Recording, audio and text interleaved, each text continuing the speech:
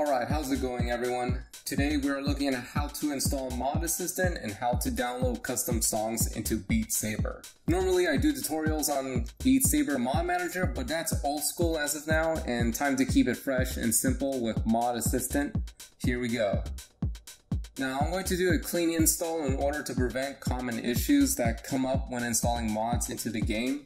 This is the most recommended method, and I don't want to have to repeat steps towards the end for some error, so like I said, start fresh. First and foremost, copy all your custom folders, whether that be songs, sabers, or avatars. Just simply put them on your desktop. Once that is done, open the system you use to purchase the game, whether it be Steam or Oculus. I'm on Oculus since I use that, but you can follow if you are using Steam, as I will put text instructions in this video. The setup is the same except for file path locations.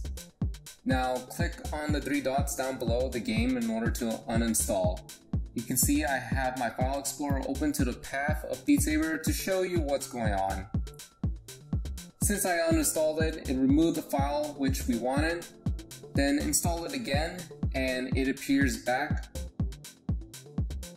Run it once and quit out. This is very important.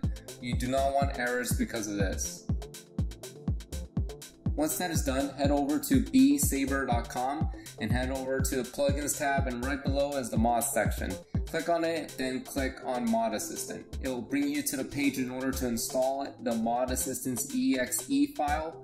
Make sure it is the latest version by clicking the latest release highlighted in green. Once downloaded, you open it and it will try to find where Beatsaber is located. If it fails, you have to do it manually, which is the case for me. I go and search the file path for the game, which I know is in my G drive since I put it in there.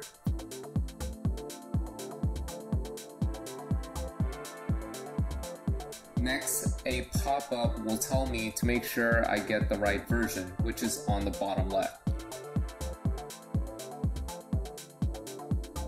The text in the middle is just a brief statement that tells us the mods are separate entities from Beatsaber, so if the mods don't work or messes with the game, the Beatsaber game is not to blame.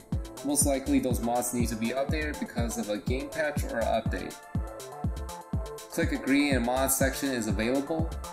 There's already pre-checked mods already for you to just install, and you can go through and pick the other ones that you want. I suggest the SIPA mod list to see the mods you have running in the in-game viewer.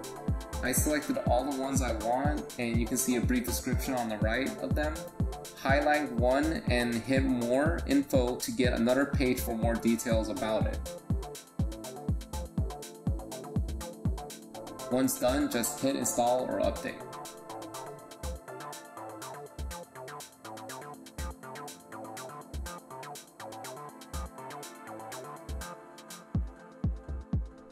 Over to the options tab, make sure the file path is set to where Beatsaber is located and check everything. This will save, check, and update your mods, and on top of that, a one-click feature to easily install in songs. More on that later. The game type will match to where you got the game, Steam or Oculus. Make sure that is correct. You jump over to the plugin folder to see your mods, but they aren't showing. That is because you need to run the game after installing them. First, run the IPA application, and when that's done, click any button to close it. Click play, and now all the custom folders, files, and mods have been installed.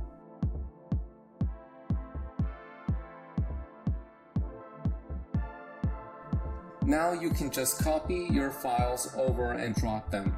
My custom songs folder will later be renamed and move into the Beatsaber data folder once I start the game.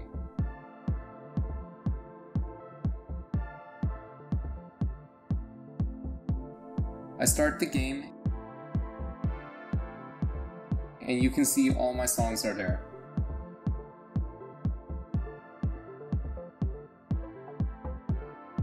I go back to my file explorer and now it's in the Beatsaber data folder and rename custom level with numbers. I could have just dropped the songs into the custom levels folder that was there, but I guess it's just old habits of mine. Essentially, you want to move all your songs into the custom levels folder instead of the one it created with numbers so you don't have duplicates. Then delete the numbered one. In the game, you see two mod tabs. One for the list of mods you install so you can check which ones you have, and the other for your sabers, avatars, and other mods you can enter into. Now, how to install custom songs? Well, first you want to go back to Beatsaber.com, and from there you want to go to the Songs tab, and then you have multiple options as to what you want to search for, from the top list to most difficult or a set amount of time from when they were released, so 7 days, 30 days, or all. Now, I already went ahead and decided to pick the Happier Sunflower and Prayer of the Refugee in order to show you how I downloaded them into Beatsaber. The first option is Sync Saber. You don't really need to do anything with this button because I didn't see a Sync Saber mod within the mod assistant.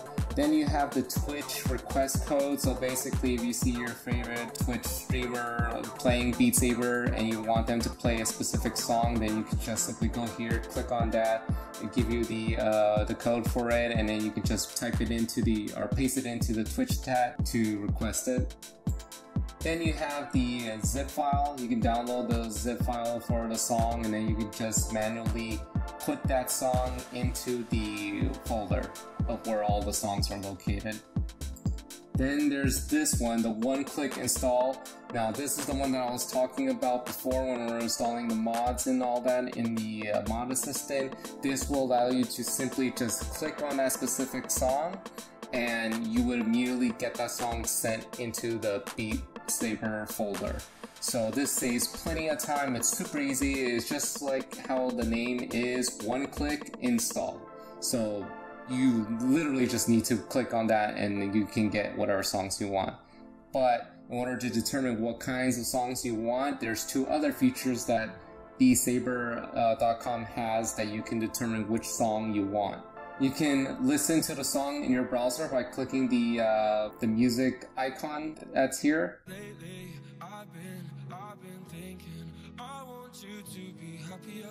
I want you to be happy. Last but not least, you have the preview button, which basically previews what it will be like for that specific song and the different levels that you want to experience. So once you click on that, you'll get an in-game preview of what it will be like. The notes are popping up, and then you can also change the difficulty of what you want to see. You can grab the viewer to move around and stuff. You can also click on the song title and you can see all the information to like who the person created this map, what are the reviews, and all of that.